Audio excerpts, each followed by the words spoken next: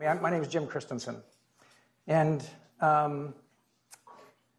today we're going to have grand rounds, the first one for the academic year for September 2017 for the UBC Department of Emergency Medicine. And I'm taking a bit of a risk in giving the talk the way I'm going to give it to you. It's not a long talk. There'll be lots of time for questions. But I'm a little bit nervous about it because I've never quite given a talk like this before. I normally give a talk with bullet points, so I kind of know where I am on the slides, and everywhere I go, I sort of expand on the bullet points, and that's relatively comfortable. But I come from a place that's not really, really comfortable for me, despite all the public speaking that I've done, to be a comfortable, relaxed public speaker. I'm going to tell you why. Because we're all in sort of academic settings. When I was a second-year medical student, we had one of our first clinical kind of seminar settings. We had about 12 students in this seminar group, and it was on pharmacotherapeutics. And there was a teacher, a mentor. He was a hematologist. And what we did every week for 6 weeks, we had an hour, and 2 of us would give a presentation on some pharmacologic class, therapeutics, and class of agents. And we were pretty green at that time, didn't understand a lot about pharmacology. Not sure I understand more about it now. But so I was about the fourth week along, and this mentor had not been there for the past couple, and it was pretty high tech. We had an overhead projector, and we had acetates, and I had a marker, and we put down our bullet points on the marker, and I basically read the overheads. Now, it was pretty much the same style as what others had done, but I started giving this. My topic was ASA. And I got halfway through my presentation, and the mentor said, "Stop." I didn't know why. And he looked at me, and he said, "That is the worst presentation I have ever heard." And I was pretty close to crying. But I don't think I cried. And then he left. He didn't tell me why. He didn't tell me what I could do to improve. And all my classmates, my seminar mates, they gathered all around. They couldn't figure out what got into that guy today, because it was just kind of the same style, same level as all of the other presentations so far. So I can tell you that it took me many, many years to be comfortable giving a talk. And I can tell you that it affected me as a teacher and made me a much more benign and friendly teacher and mentor. But so there's a good side to all those kinds of stories. So now I've got through all that, doing that, getting used to giving talks with slides and doing that. Now I'm going to give a talk without any bullet points on slides. I'm not cutting the umbilical cord completely. I have little prompt cards here, so please forgive me for that. I have to have these here so I don't tend to wander and waste your time. So I think you're a friendly crowd, and I'm not so nervous that I'm going to be sort of paralyzed. But so I went through all of that stuff, and you don't want to hear all the story about me becoming an emergency physician. And through all that time, I have felt very privileged to be an emerg doc. The thing that makes me reflect just about every shift is that we walk in to see a patient. We go to see them in the bed. We draw the curtain around us. And the patient immediately has no doubt, this guy knows what he's doing. This girl or guy, they know what they're doing. And they trust that we're going to do the right thing for them, and we're going to act in their best interest. And we don't actually have to prove ourselves to them. They've never seen us before. They instantly trust us. It's an amazing responsibility when you think about it. It's an honor, and it is truly a privilege. Of course, there are other good things about being an emergency physician. I'm already sort of fallen behind. So they trust us. There's other things that are of value to us, I think, as being emergency docs. And what about when you're having conversations at cocktail parties? You ever had interesting conversations at cocktail parties? Normally you meet somebody there, and one of the first things they do is they ask, well, what do you do? And if you proudly say, I'm an emergency medicine researcher, well, they kind of politely ask what your research is. And about the time when you get to a discussion of statistical significance, they wander away to refill their glass. Of course, you could say, I'm an academic emergency physician. And they glaze over, because they don't know what that is. And they start to ask, and they think better of it because they don't want to get into that conversation. And then they somehow have to go to the washroom, so they excuse themselves. But if you just say, I'm an emergency physician, they get intense, their pupils dilate. They say, wow, what is that like? What is that like? Tell me more. And you start to talk about what your job is like. And of course, they're interested in the critical cases, and they really get interested and intense to tell you about their experience in the emergency department and what was the weirdest kind of thing that happened when they were there, or the thing they didn't like, or the thing that they really liked. But the crowd really starts to gather when they ask you, what are the interesting things? And you sort of intimate, and they realize that you're going to talk about the latest exotic foreign body that you extracted from some usually unmentionable orifice. And you are the hero of that cocktail party. What a great place to be. Anyway, I want to go beyond your notoriety at cocktail parties. And I want to talk about the innovative changes that we're embarking on with the BC Emergency Medicine Network. I was asked by the last Dean of Medicine, the past Dean of Medicine, so Jim, what is the fundamental change that you are trying to do with the network? And I thought about that because I hadn't been asked that question before.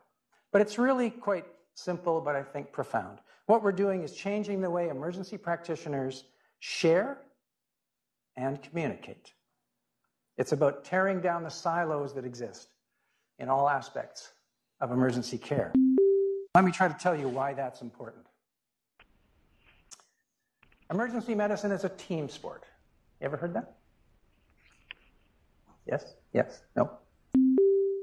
Man, what does it really mean? It sounds great, doesn't it? I bought into that. Yeah, it's a team sport. We do all these simulations with teams. We figure out how to do that. Does that ring really true? Is that something that is true in our practice, our personal practice, and in the provincial practice? I think the reality is that even in our own individual practice, emergency care is a relatively solitary business. The vast majority of patients, the doc goes in, sees the patient, takes a history, gets a physical, tries to figure out what's going on with the differential diagnosis, orders some tests, tries to figure out, come to some conclusion about that, orders whatever the remedy is, maybe gets the nurses to do that. But fundamentally, that emerge doc, this is not a real emerge doc. This is just a mock-up.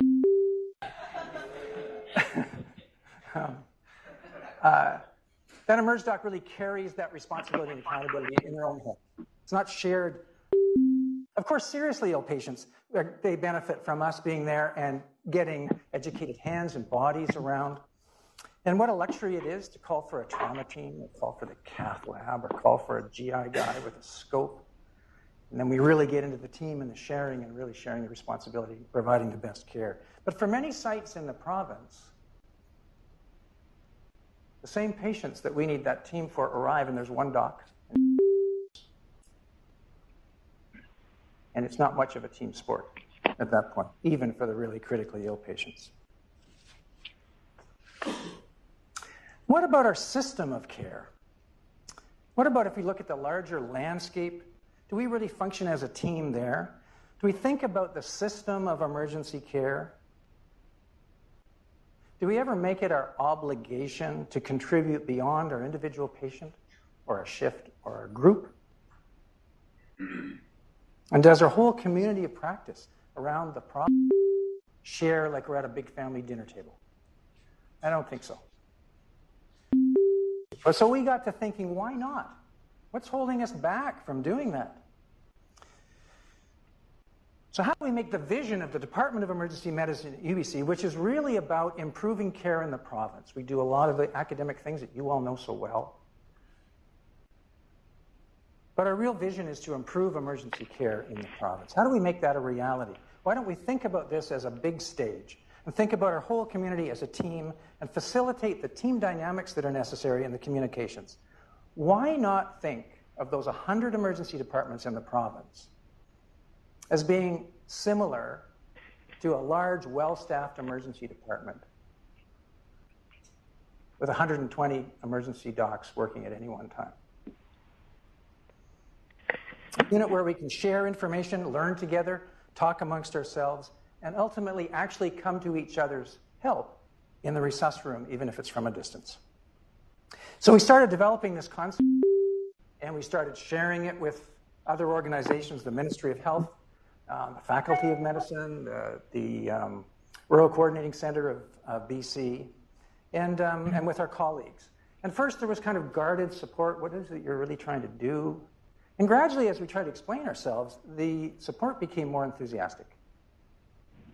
Of course, some people thought, and maybe still think, that we were a little nutty, that we were crazy. Can't be done. Can't be done. Good luck. Notice the sarcasm. But we persisted. And we actually went on a discovery tour around the province with Be the Change Group, who we contracted and are here today, to help us build the tool that we needed, the website that we needed.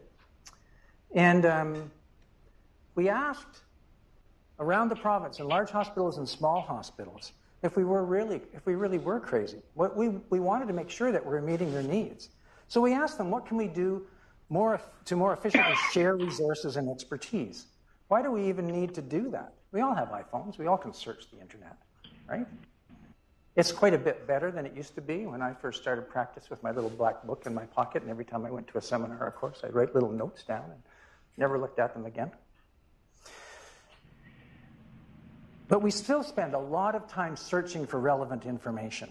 And the interesting thing is, when you think from a system perspective, people searching for relevant information is happening hundreds of times every day. Can't we make that more efficient? How do we link researchers who know how to answer questions with the 1,100 docs out there who have 1 million questions? Researchers don't have easy access to those departments out there. Maybe they can be part of multi-center trial. And the clinicians out there in non-academic centers don't even know what kind of research is going on. It's very relevant research and clinically relevant. But they don't even know what it is, let alone how to contact somebody if they have a question and talk about, could we possibly investigate this and figure out a better way to do things? We have a lot of different simulation programs across the province. And how can we make them more efficient so they collaborate together? So we meet the needs of the docs that are across the province. And those needs are in rural centers and in academic centers. How do we even know what physicians out there need? Because we don't have an organization that allows us to actually check on those things. How do we expand the reach of simulation? How do we increase the number of courses? How do we fill in the gaps? And is there a way that we can evaluate simulation programs and other CPD offerings to make it much more efficient and effective? And can we develop a system so that when anybody out there needs to, they can call a friend? In rural settings, can we set it up so there's instant access? And our vision is instant access first, one number, to a well-trained, experienced emergency physician who we think can likely handle, just by themselves, 80% of the calls that come in. There are going to be cases where you need a pediatric intensivist, for instance, and we can easily figure that out quickly and get that other person on the line. So let's see if we can actually put that in place. So why not pull all of these programs together in one place instead of having all this little individual stuff? So let's think a little bit about the key premises on which the concept of this emergency medicine network is based. The first one I think about is that the same challenging patients arrive at every type of emergency department, large or small. That multiple trauma, hypotensive patient, decreased level of consciousness, signs of blunt head injury, doesn't just come to trauma centers or large community hospitals. That patient also arrives at 2 a.m. at a small little community emergency department with a fresh family practice graduate who's had maybe 2 months experience in a rotation in a big ED. That person has to provide the care almost by themselves, maybe one other nurse, at the same time as while they're trying to arrange transport, because obviously that patient has to get into that community to get the best quality of care. And all these people just want to provide the best thing they can in their setting. And the patients want the best that they can. They understand that the resources are limited. They want the best possible care. Second premise, it's hard or maybe impossible to keep up, to maintain current knowledge and skills in all aspects of emergency care. How many times, even in large centers, do we struggle with care for a condition that we rarely see or a procedure that we infrequently do? We need more practice in simulated settings in urban and rural EDs. And there's sometimes a need to put out that call to help get somebody to help us. And we need easy access to the kinds of things that can just remind us, okay, I sort of know about this, but I need a little reminder. How do we build that into the system so it's easy, we don't have to search all through a whole bunch of internet sites? Why don't we bring that all together? The third premise is that we do a lot of individual learning and searching, but we don't share those efforts. So I'm sure every one of you here has given a rounds, researched a topic, figured it out, it's excellent, you give it to 10 to 20 people, and that's it, right? Don't you think the other 1,100 people out there would really benefit from your knowledge? Fourth premise, wisdom is all around us. It comes from all types of settings and experiences.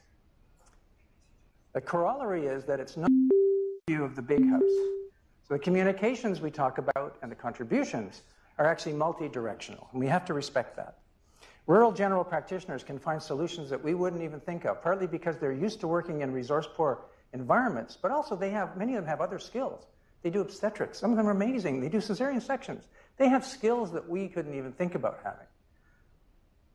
So they bring those to the solutions that we might need. And sometimes it's just understanding the nature and the culture of that setting that actually brings the wisdom into the solution. As an interesting little aside, the rural docs, as we start talking with them, and we have a great relationship when we're sharing all this stuff with them and asking for their feedback. But when we first started talking about the clinical resources, the 2-pagers that we could put together that said, this is kind of what you do, they told us that. They told us that they want something really simple that says, in this situation, what do I do and what do I don't do? And written by somebody who they would respect and has a particular interest in that. And we called them best practices. They weren't shy about saying, Jim or whoever else was on the phone, you guys don't know what best practices are. You can't tell us that. I said, well, we can kind of tell you the basic premises, the things that need to be done. And they said, you don't understand the rural environment. The rural environment is very unique. In fact, you might be able to tell us some stuff, but we have to translate that into a way that's actually pretty akin to personalized medicine. We have to think about the patient and the patient's wants and needs, their family, the environment that they have, whether they want to leave the community, whether they can leave the community due to weather or not, and what resources we have that we might not even be able to do a lactate. Certainly can't do a CT scan.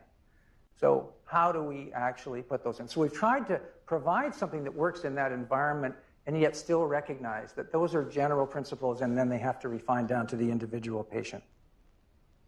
And the final premise is that university-based emergency physicians and researchers decide what to research. And we do wonderful research. It's all clinically relevant or system relevant. But we don't really have a forum where clinicians from around the province can talk about their unanswered questions and maybe help to set some sort of priority in a research agenda. So, we built this emergency medicine network to do only 2 things. We set the structure up so that we could better support clinical care at the patient level and with continuing professional development. And we built the system so there was the ability for emergency practitioners in BC to communicate frequently about what they consider is important stuff. And it could be anything. Each of you has the power to broadly improve emergency care, and I don't know how many people have thought about that before. So as I've talked about, just the fact of sharing is so powerful. This network, we've got to this point, it will not work without you, but it will be incredibly strong with you. And simply sharing your knowledge and approaches to emergency care can elevate the quality of care across the whole province. So today, at the launch of the Emergency Medicine Network, I'm asking and hoping that many of you will contribute a little bit and encourage others, your colleagues, to also contribute a little bit.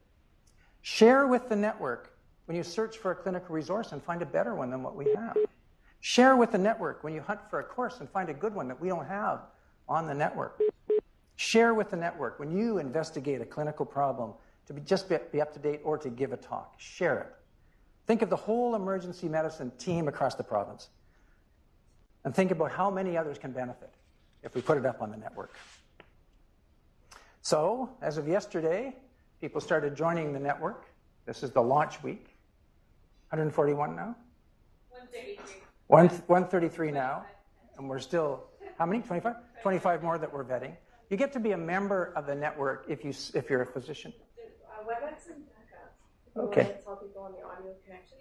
They can join via channel 1, and I'll send them the link. So how do I tell them that? So I'll just tell them. Anyone joining on audio, WebEx. Do it through the mic. WebEx is back up, and it's channel 1. I'll send out the link to all faculty and residents right now. Thanks. So it's easy to become a member. That's free. When you become a member, and you have to be a physician licensed in BC seeing patients in the emergency department primarily to be a member here. And there's an important reason for that. We've been challenged on that. But there's an important reason, and that is that the docs, when we went around the province, said we will be much more forthcoming with our comments and our criticisms and our suggestions if we know who the audience is. It's not just wide open. If we know that there are colleagues that are there and we're having a closed kind of conversation, we're more likely to contribute and to share and have those conversations. So that's where we are right now. It could change in the future. But become a member and comment on what's there. Comment on how it can be made better. And comment on what's not there that should be there. Not asking for a huge commitment from any of you. Contribute a little, and collectively, we contribute a lot. Oh, by the way, if you do it in the next week, you go in a draw for a mini iPad. So don't just say, oh, yeah, I'll do that sometimes. Do it this week, and then you're logged in, and you might win an iPad mini. It's way better odds than $649. So this sort of thing can't be done in isolation. We have many, many organizations that I'm very grateful for that support the EM network. They have faith in what we're doing. They've provided encouragement and, in some cases, cash support to get us started. The real thanks goes to the individuals in our community who have contributed so much. And this isn't everybody. This is our advisory and management team. And these individuals have given a lot and brought us this far. They deserve the credit for where we are today, and will support members like you as we go forward and engage to help make things even, facilitate things to make us better and better and better. So, back to the team sport concept. Is emergency medicine a team sport? Yes, it is. There are times when we are solitary looking at taking care of patients, but there are many times, either with critically ill patients or in other ways, that we act as, and we have to act as a team to provide the best care. But we've started thinking about the team from a provincial point of view. So we are a team sport at many, many levels. And let's build the team of provincial emergency medicine together. You are a member of the team. The team needs you. So spread that word to your colleagues who haven't been able to hear this today. We're just beginning, and my ask of you is that you come on board and take us all the way. Thanks very much for your attention.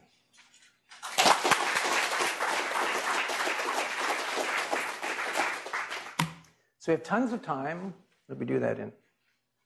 Oh, not bad. We have tons of time for questions. I didn't get into all the details of exactly what we're doing. So, David. Oh, sorry. We'll just make sure that we've got the mics on there. Yeah. The audience mics are working there, Dave? So, I'm just curious, Jim, how do you... Sorry, is the audience mic working there? Yes. Seems to be good. Good. Yeah. Okay, yeah. So how do you see the real-time clinical support element playing out if someone's in a remote community and they have a challenging question, a challenging case? How are they going to be able to get connected with real-time physician-to-physician support? Right. So as we went around the community, that was actually one of the things that that particularly rural physicians glommed onto right away, because they really need this right away. We're not ready to turn that on right now, so we're still figuring out the answers to some of those questions. There's a pilot project going on with Northern Health that we're part of in the Robson Valley. And so the Robson Valley has 2 hospitals about an hour and a half apart, Valemont and McBride. And they can now each other. And they can, because there's only one doc on call, and he might be in Valemont or McBride, an hour and a half away from the other center. There's only 7 docs in that whole valley. And if they need help from Prince George, they can dial in Prince George. There is a video monitor as well. They can instantly get help from Prince George. And shortly after that started, so we're developing cases and trying to figure out the best technology, the best way that physicians can communicate.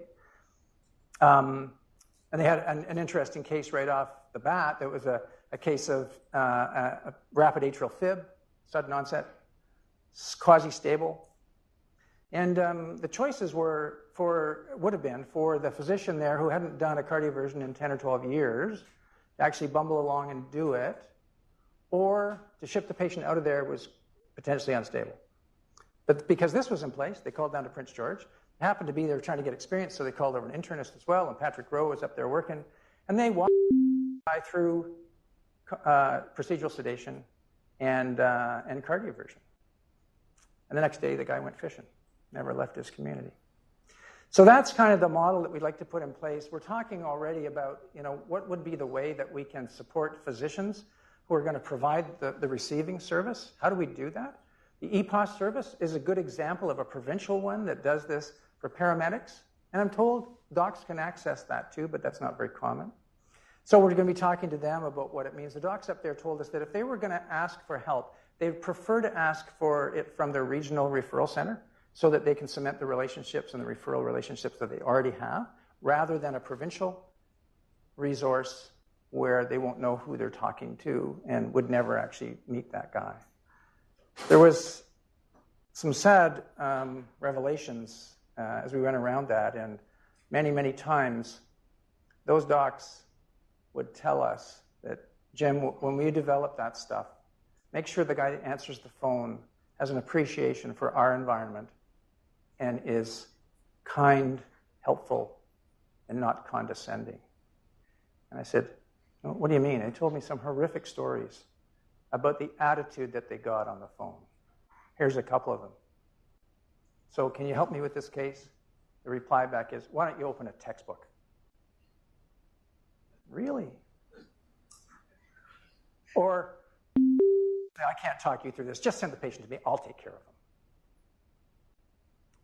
So the soft kind of stuff is going to be really important as we put that in place. But ultimately, we want to have somebody that answers it right away.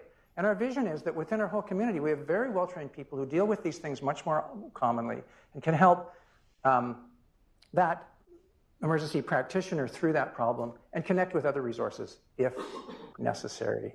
There's already some experience in other places as well that have been quite remarkable. There's even a John Polovich in Abbotsford. Actually, every day he goes in video to 5 Aboriginal communities up north, and every month he actually goes there in person. And he goes to the nursing station. There's not even doctors there, and he sees patients and does that kind of stuff. So there's already this spotty stuff that's happening. What we think, we're a little biased, maybe a little arrogant, I don't know. But the rural docs say, well, how do we integrate all these things? We want a surgical obstetrics. We want a network for critical care. We want a network for renal failure. We want a network. We want all dermatology. We want all these networks. How do you integrate them, Jim? I don't know. So my answer is, and they seem to agree, the docs on the ground seem to agree, is that, when you're working in the emergency department and you need help, doesn't matter what the problem is, here's the one number that you call, and then we'll link you to other things if we can. And they might need other networks for other stuff when they're in the, in the case room or whatever. Other questions? Andy. Thanks for that, Jim. I guess I'm trying to visualize this and possible barriers, but so let's say somebody up north would like to speak to somebody in Prince George because that person sort of understands their environment, that's who they would refer to. And, what if in the ED at that time it's a gong show in Prince George? And that person who's on Prince George doesn't really have time for a 20-minute phone conversation or guiding somebody through something. And so, then if you're talking, then, the opposite model of that would be then for every region, do you sort of have a race ED person, but that's a lot of different people and maybe expensive. I don't know. Or how had you thought about how you might do that so that you have somebody who's actually has a little bit of time, but also has that regional connectedness? Right, excellent question, and that has come up multiple times. So when they set it up in Prince George, and we're trying to work through those issues, just how does it really work? They set up in Prince George, they set up the receiving monitor in the resus room, which, we went up and looked at them and we saw some of the video about what they'd done and stuff. We had a discussion about that, and maybe that's not the best place for it, right? And they had their primary acute guy answer the phone, and they're doing it right now just on a volunteer basis. So you're absolutely right. That would be a barrier. And but maybe that, however we do that, but that receiving station needs to be somewhere else. Maybe it's in the fast track area. If your department's big enough for that, it's a fast track doc that actually takes that call, right? And doesn't take away from some other critically ill patients. From the cost point of view, our thoughts are sort of leaning, I think, now towards developing a system, and we're starting to explore this, where it's a fee-for-service, regardless of whether you have an alternate payment plan for your department. And so the volume gets distributed if it's regional. And then, depending on the volume of calls, if there's a reasonable fee code for that, that just becomes your patient now. And if they're acutely ill, the first thing you say, okay, well, this is the most seriously ill patient in my department. That's where I'm going to spend the time. If it's not that acute, you might say, look, I'll get back to you in a couple of minutes. I just have to take care of something and take care of it that way. If it's fee-for-service and you kind of can understand and predict what the volumes are, it might affect the staffing that you have in your department. But it's got to be worthwhile or it's not going to be sustainable, and it has to be feasible. There has to be the ability to break away. Maybe in some situations, a group would decide that was going to take this on, that it would be like a TTL function or something like that. Dave, can you put your mic on so others can hear you? Yeah. Are there any other provinces, states, or countries that have experimented with a model like this? And is there anything to draw on internationally? No. So you might think we're crazy. Why are we out there? There are other kind of aspects of this that people are doing. So in Alberta, there's network. They call them networks, but they're not really ground-up networks. They're networks where they're providing sort of more fulsome clinical practice guidelines for various things, and then trying to get that information out to everybody in the province. I don't know. Some of you have probably been involved with developing clinical practice guidelines. It costs $75,000. You produce a 40-page document. Nobody ever reads it. It's not relevant to some settings, and it's out of date in a year. So the way we're going to do it is to do these two-pagers. They get it to everybody. We will have a link on every computer in every emergency department in the province. If we need to change it, the person who wrote it will monitor it. If there's new information that it needs to be changed, we can change it once centrally, and bingo, everybody in the province instantly has the updated version. So that part, and integrating the innovation piece, the CPD piece, and the real-time piece is really what hasn't been done before. There's little spotty things with real-time kinds of stuff, but not in a sustainable way. Ontario has some networks. I listened to an ICU network at a conference I was at last year, and it's out of out of Kingston. And the one intensivist, he's also an emerge doc, intensivist that runs it, has 5 rural sites, and he's on call 24/7. Not really a sustainable system. So that's what we want to do. We want to pull this in so that it's going to be sustainable, and we want to coordinate all of these things with the focus on supporting the doc to provide better care. David? Thanks, Jim. Is there going to be any coordination with PTN, the Patient Transfer Network, so there's no overlap of resources or of staffing? So, for example, if in the rural area through the emergency medicine network, they contact somebody in some other center for advice, but that the referral center is somewhere else if they're critically ill, then the emerge doc in the rural area has to sort of start from scratch again. Yes. Excellent question. Thanks.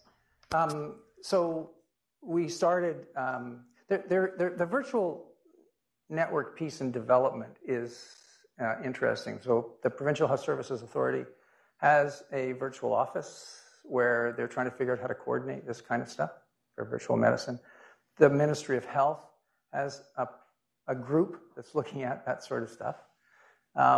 Within PHSA, there's PTN that's part of BC Emergency Health Services. So we've actually started those conversations to figure out what is the best model and what is the most efficient way to do this. When we went up to a meeting early, I guess in the spring, we went up to Prince George for a rural medicine conference, and we talked about the stuff, and they kind of threw me back with their questions because they, first of all, said, the first thing they said was, why are you just restricting this to emergency departments that are attached to hospitals? What about the diagnostic and treatment centers out there that see the same patients? And what about the nursing outposts that see the same patients? And our answer was, all of the resources that we build are wide open. Anybody can access that stuff. So it's going to be helpful to everybody in those settings.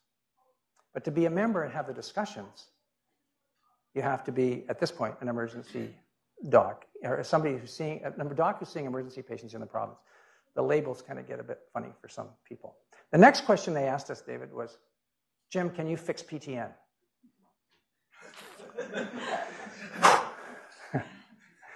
And I said, personally, no.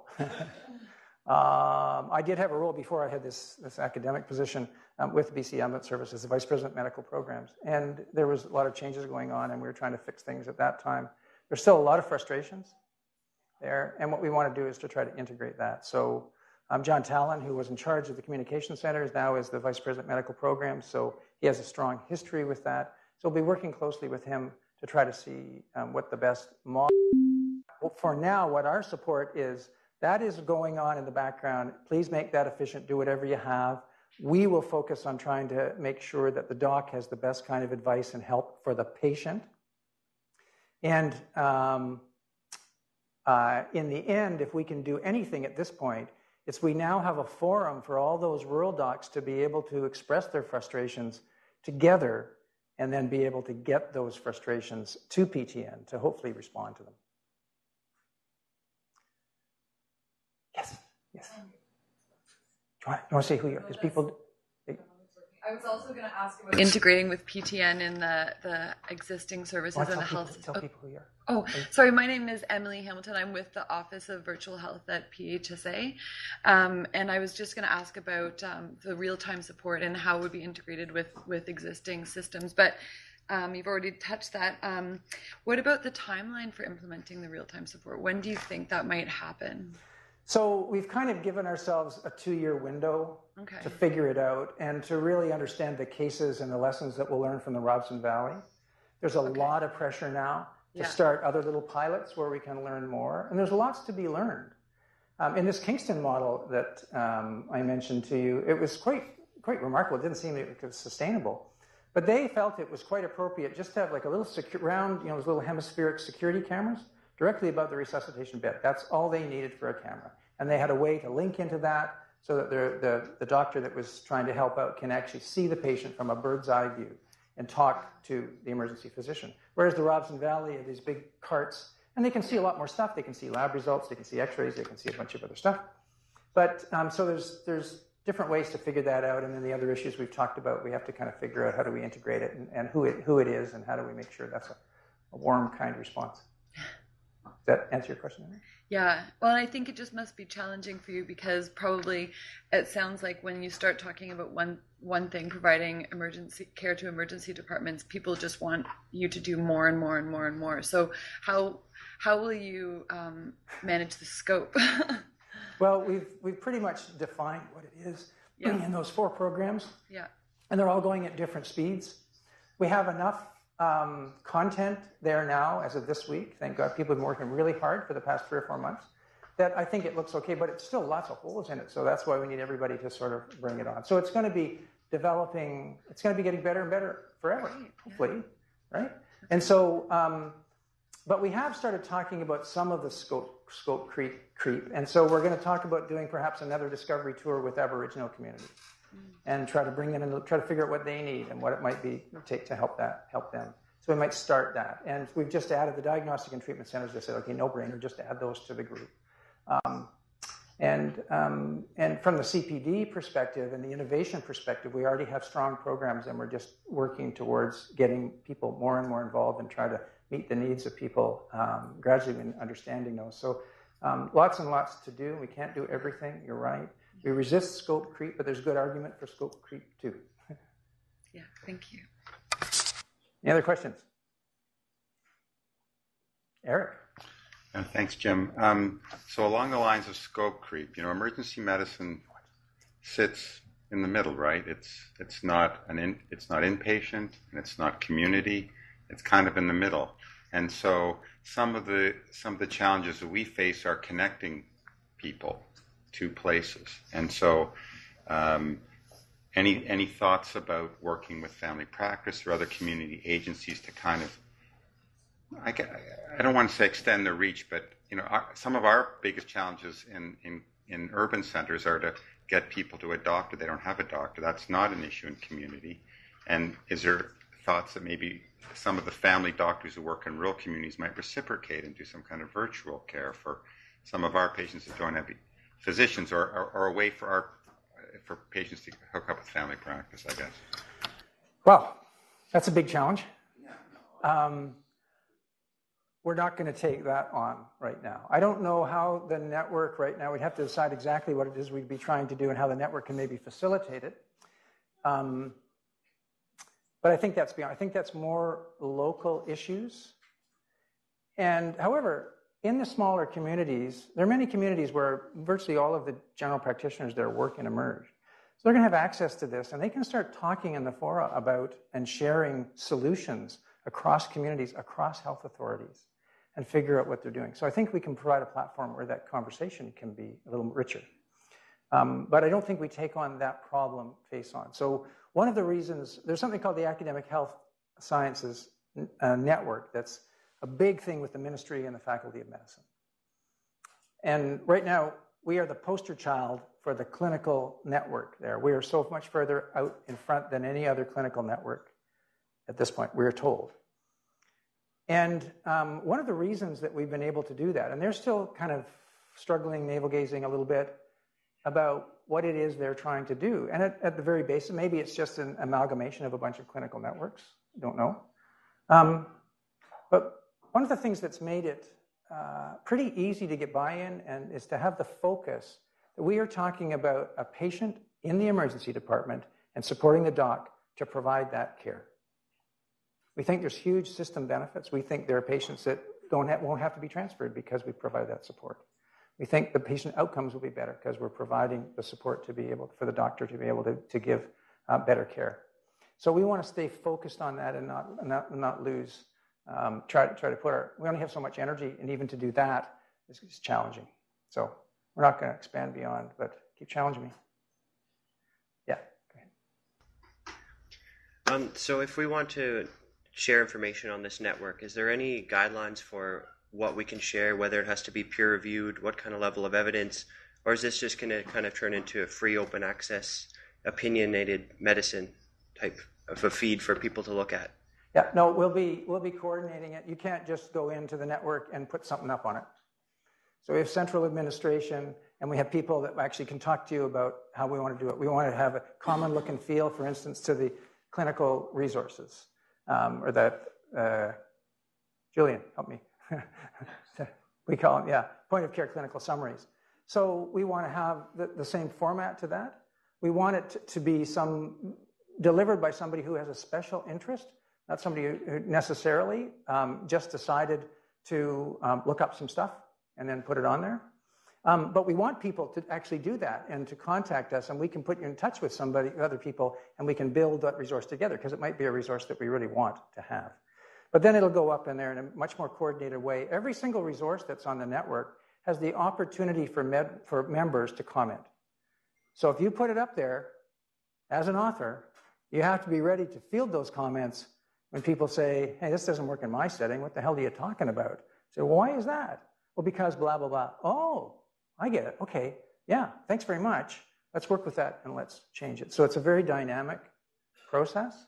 And, but there are lots of things that you might be able to just contact us and say, like we have, I don't know, hundreds of patient discharge summaries in many, many languages that are up there now. So you can go there, find it, and so we work together. We know individual departments or regions have been doing that for years, right? So we tried to find the best ones and put them there. So if you find a better one and you just want to say, hey, this would be good, why don't you put it there? We'll just say, great, thanks very much. We'll put it up on the website for you. Other questions? Are you converts? If this was a religious thing, I could pass the hat. You can make lots of money. Anyway, Riyadh.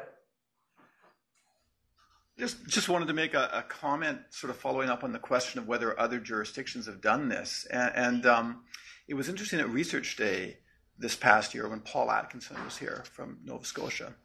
And his question to us when he heard about this was, wow, can we join? Like, is there a way for us to get in on this? So, it's interesting when you think about that, because this may well be the leading edge of something that we see in other provinces as well. And, the potential of interdigitating networks like this is there. And so I think there's when we talk about scope creep, I guess we're going to define where this goes, and the sky's the limit a little bit. And questions like what Eric asks are a good example of that. And, I think it's a really exciting thing. And it's interesting when other people hear about it, like Paul did, he immediately seemed to think, wow, this is a great thing. Like, it's very logical. It makes sense. Can we get in on this? And our answer to him was the same as what you said with the diagnostic treatment centers, that, hey, this is public access right now. You can get in on it and you can access this stuff. But in terms of the discussions, the forums, that right now is focused on BC. So Nova Scotia has asked us for lots of information.